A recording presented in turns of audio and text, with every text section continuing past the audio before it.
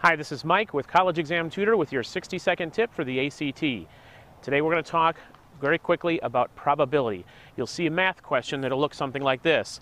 Let's say that there are 3 red socks, 2 blue socks, and 1 white sock in a drawer, and you close your eyes and you reach into the drawer. What's the probability that you're going to grab a blue sock? So we can learn a couple things from this. First of all, what you do is you add up the total number of possibilities. There's a total of 6 socks. But 2 of them are blue. So your odds are 2 in 6, 2/6, or 1/3, or 33% that you're going to grab a blue sock. When you see probability like this, you'll probably see it also a question where it'll say there's a 2 in 6 chance of grabbing a blue sock. Pretty easy. 1 in 3, 33%, or 2 in 6, that's your answer.